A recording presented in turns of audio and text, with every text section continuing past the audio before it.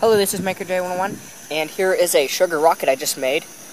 It's just, I stuffed it into a rocket engine, just a normal hobby rocket engine, and let's see if it works.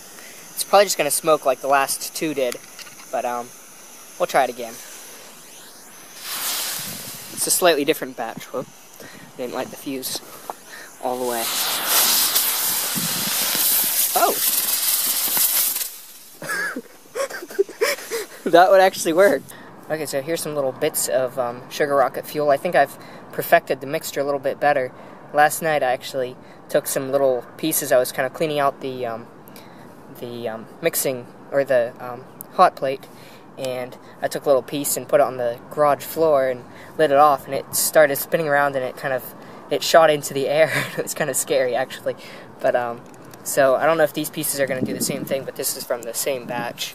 We'll see what it does. Like the blowtorch here, and we'll see if they blast off or shot up, so it kind of just thrust into the ground. Not quite enough.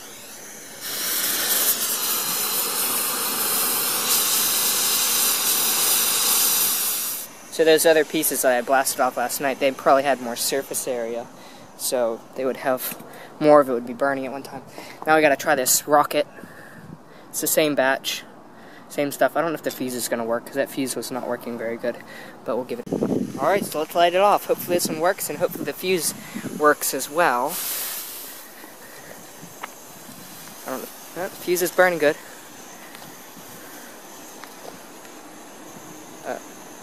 That's not a good thing. Oh. Fuse is still fizzling. Oh, it blew up.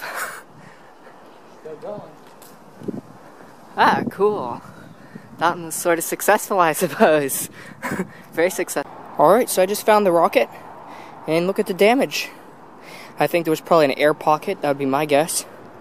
And that caused the nozzles to totally blow out. But that's my house right over there. Right there. And I blasted it on the other side, but on the driveway. So it went pretty far, all things considered.